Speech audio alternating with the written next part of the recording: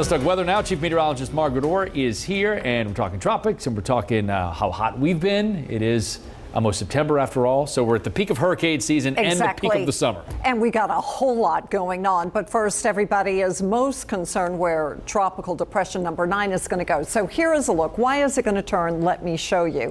What we have is depression number 9, now about 240 miles west of Key West. I've circled it for you.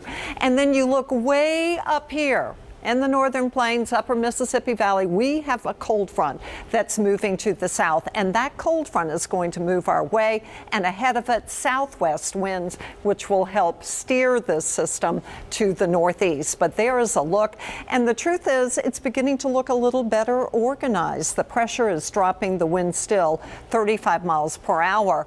We can look back home, and the weather here is pretty great right now. We did have storms earlier, some rain as well offshore. It was really Terrebonne Parish today that got pounded. Doppler indicated over 4 inches of rain.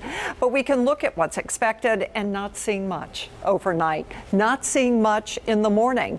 In fact, not seeing a lot tomorrow. It's only a 20% chance of rain.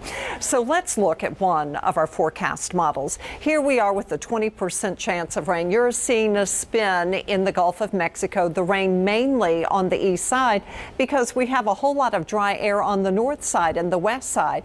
As we watch it, this is going into Wednesday, 20% chance of rain for us. But look at what's heading towards Florida now. This is moving to the northeast, and this model picking up on what most models are saying, taking it over towards Cross City and Lake City and then to the northeast. And if this does verify, Jacksonville over towards Savannah and Charleston could get some very heavy rain. So we look at why we're going to have this turn from the north to the northeast. What we have is a high pressure ridge that's going to be building in. Remember, with high pressure, you've got the clockwise flow. And then we have a cold front that's dipping to the south, and ahead of it, a southwest wind that should steer the system to the northeast. What kind of impacts will we have? Well, now we have a coastal flood watch. It's going into effect Tuesday night at 7 o'clock. It's going to last until Thursday morning at 7 o'clock in the morning. Basically, we've had an east wind to an east-northeast wind as forecast, at times up to 20 knots, possibly a little bit higher, and certainly offshore you're going to have some stronger winds.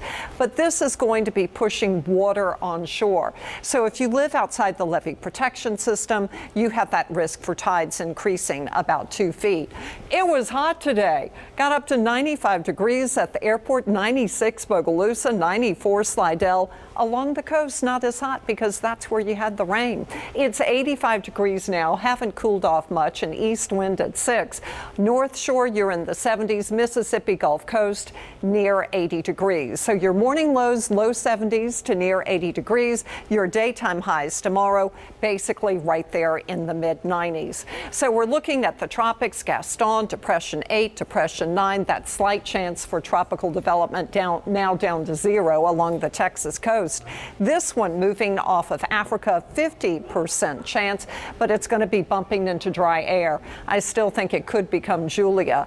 Now we're looking at Gaston, those winds 105 miles per hour. Depression 8 may become a storm tomorrow evening. It's really 9 that we're looking at that's now becoming more organized. We're seeing more convection develop.